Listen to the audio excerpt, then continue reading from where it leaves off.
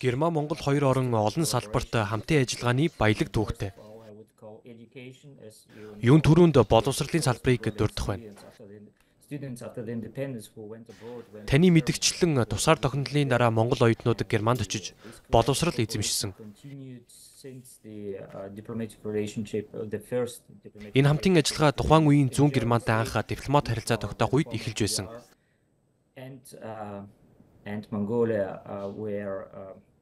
Хоёр Герман нэгдсэний дараа ч холбооны бүгд найрамдах улстай энэ харилцаа үргэлжилсэн. Энэ бол бидний хамтын ажиллагааны нэг хэсэг. Мөн олон улсын талбарт улс төрийн харилцаач бий. Монгол бол НАТОгийн түнш гэдэг утгаараа Герман улстай хамтардаг. Манай Афганистан дахь цэргүүдэд Монгол улс чухал дэмжлэг болсон. Манай бүс нутгуудыг хамгаалж байсан. Цэргүүдийнхээ аюулгүй байдалд хариуцлага хүлээж байгаа гэдэг утгаараа Монгол улсад болон Монголын цэргүүдэд талархал илэрхийлмээр байна. Энэ бол зөвхөн солилцоогоор явах сайхан боломжоор тогтохгүй маш сайн туршлага болдог. Германы цэргүүд маань Монголын зэвсэг түвшинд маш их талархдаг. Монгол цэргүүд өндөр түвшинд бэлтгэгдсэн маш мэргэжлийн байдаг. Энэ бол бас нэг салбар. Мөн иргэний нийгмийн салбар бас бий. Монголд Германы улс төрийн 3 сан төлөөлөгчийн газраар дамжуулан үйл ажиллагаагаа явуулж байна шүү дээ. Мөн Гёте институт хэл соёлын чиглэлд ажиллаж байна. Түнчлэн GIZ гэх мэтээр Герман улс Монголын иргэний нийгмийн хөгжилд өндөр оролцоотой. Мэдээж энд эдийн засгийн харилцааг дурдах ёстой. Энэ салбарын хамтын ажиллагааг шүүмжлэхгүй ч гэсэн миний бодлоор энэ чиглэлд илүү ихийг хийх боломжтой. Бид ашигт малтмалын салбарт стратегийн гэрээтэй.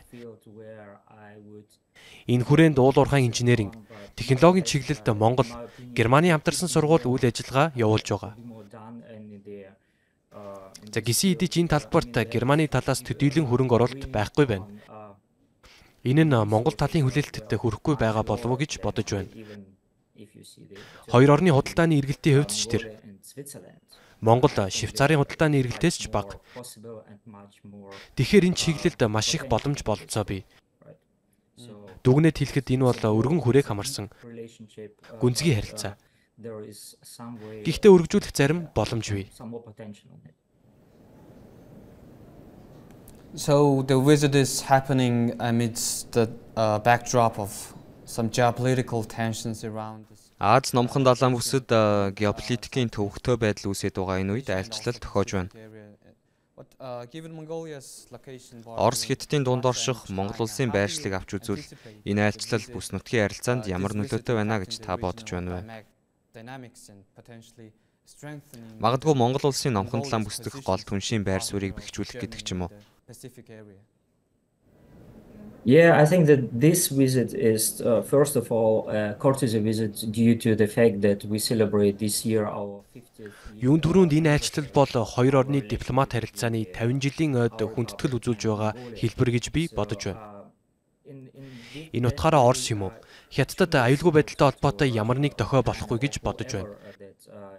Гэхдээ мэдээж бидний хувьд хоёр томоохон хөршийнхөө дунд оршдог Монголд оролцоо өндөр.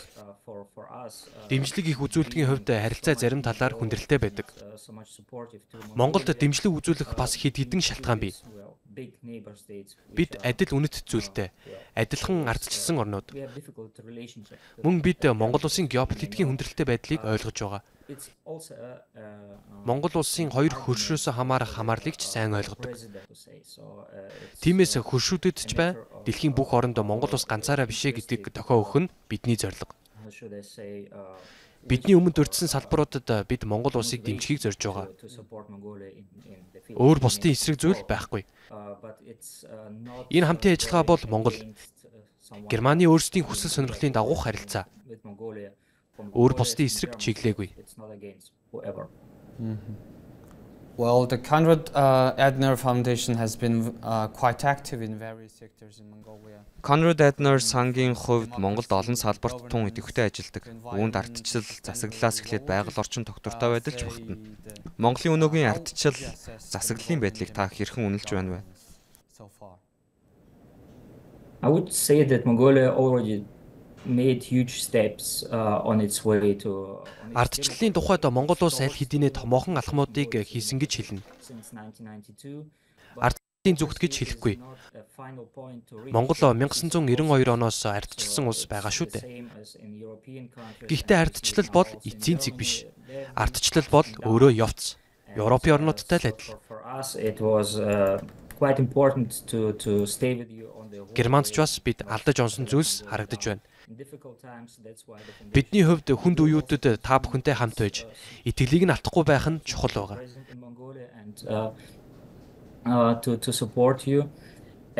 Тиймээс ч манай сан Монголд үргэлжлэн үйл ажиллагаа явуулж дэмжсээр байна.